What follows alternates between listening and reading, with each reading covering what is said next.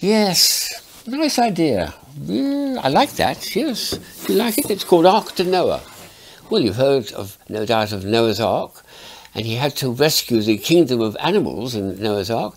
Perhaps he had a sister who was more of a botanist, zoologist, and she wanted to also rescue from the big floods the plant kingdom, and this is the result. Well, there might have been the odd squirrel or two up here, but I picked this up in Hamburg, about 1991 I think it was, and I've had it hanging on my wall ever since. Slightly mournful of the fact that I can't remember ever seeing it referred to in history books, so it's been overlooked like so many artists' works, I suppose. But a nice one, very nice idea. So I've got a number of my tree toys to show you. That's really an introduction to the tree toys. It's not a toy, but it's something that stimulates my mind for toy collecting. And these are some of the more interesting toys which show trees and things that operate with them. This is a strange one because if I keep very quiet and still, something is going to happen. Let's see what happens.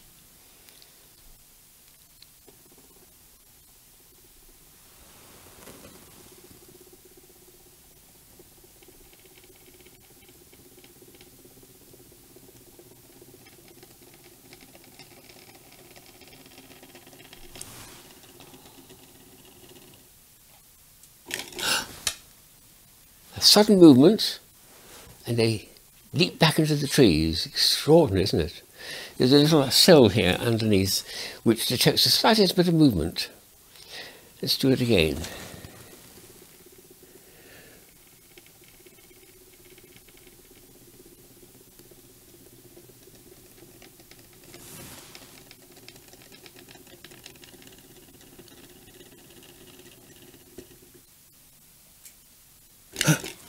Back again. Extraordinary. Tiny bit of movement, and they all dart back into the bushes and the undergrowth of the trees to escape danger, I suppose it is. A very, very nice idea, that. So a super thing for showing, at many parties I've shown that at. Let's get some more typical toys of the trees, tree culture out. This is one I made in Austria. It hasn't been out for that long actually, but it's got a lovely name to it because each of these actually is a spinning top, would you believe? I'll set it one spinning to show you what I mean. It spins quite nicely too. And they've got such a good name for this because that could be the top of a tree with other branches when it's been cut off. So they call that a tree top, and that's what it is. It's a tree top, and now you see it is a top. So I'll set them all three spinning if I can. Made by a company in Austria that's been making tops for a long, long time, and I see them every year at Nuremberg.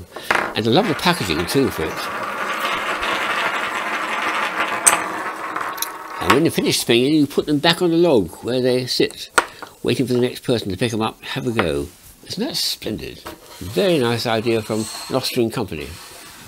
Here's a strange French toy I picked up about the same time actually, I think. This is most peculiar. It's a box with a lid with something inside I'll show you in a moment, and it's showing a tree we think that's been cut down because it's got cross marks there, and it's having a little sad reminiscence about its former life as a tree to a friendly hare that's acting as a shoulder to cry on.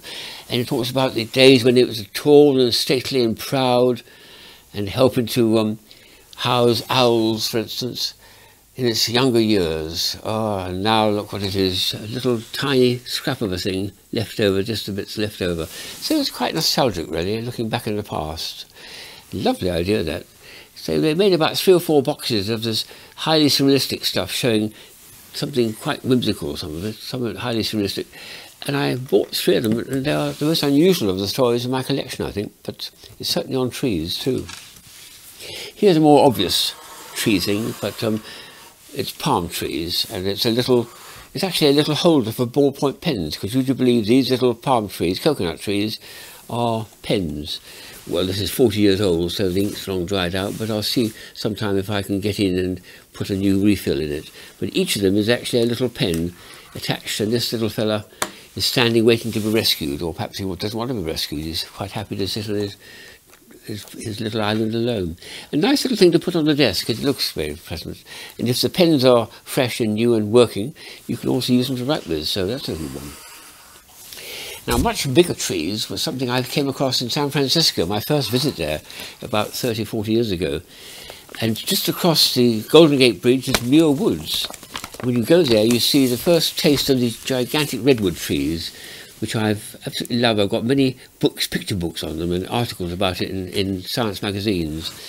And also, helpfully, in the Millwoods in the office there, they've got a tourist place where you can buy some redwood trees if you want to. Well, this is redwood trees. Well, yes, all right. It's the seeds for the redwood trees. The seeds are there, mounted in there.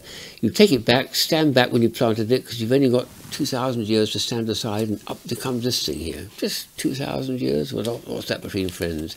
It's actually a postcard you can send to people. So they helpfully give you a chance to send some redwood trees to your friends, well, in a seeded form. Nice one. I do love those redwoods. Magnificent monsters. Absolute monsters, but beautiful. And here's a charming little thing, which is actually a puzzle. It's a dexterity puzzle with a Christmas tree, and these little balls, coloured ones, and you've got to follow the pattern, and the red one, which is red down there, number 1, has got to go in the hole that's marked red. I found when I was doing it, which is very tricky, I have to say, that when you come into the middle somewhere, and they find the right hole just by sheer chance, if you press it down with your finger, got to push it down hard, which does it. There we are, grabbed it. If that's sitting in a hole, I can hold it like that and squeeze it, because this is plastic, not glass, and it's got a bit of flexibility, and it's a card. And I found that trick, using that, squeezing it, and then squeezing 2 or 3, was a much easier way to actually solve it, and I did eventually manage to do it. But it's a postcard as well, and it's of a Christmas tree, and it's just missing its baubles, and you've got to provide the baubles in the right order, and so on and so on. Nice one, that. And then there's this extraordinary thing here, which is actually a plant pot, but I think we might consider it to be a bonsai tree in the making. This is a lovely bit of packaging here. It's got some plant growing in a plant pot, and it's called Greenus soxus. Yes, it's a plant called the green socks, and that's exactly what they are, gardener's socks inside. What a lovely idea, and very witty.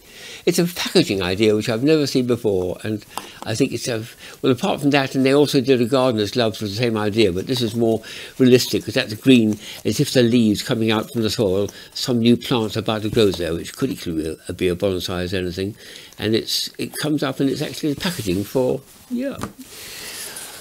green socks. And here's the last one, which is made in France, and I picked this up about 30 years ago. This is a beautiful concept. It's just a very simple mechanical thing, which I love. It's got marbles, which are 3 colours, blue, green and orange. You set them up on the ramp, and then this farmer picks up each of the apples as they come off the tree, and puts them in this little array, which I'm picking them up from. And they're going to go back into that array. There are numbers there, actually. And to set them going, you just put them down like that and make it go. And they drop down here beautifully. They sort themselves into the holes too. Oh, that one hasn't. Give them another chance. There we are. That should go in there. Isn't that a beauty? Very, very nice idea for a tree.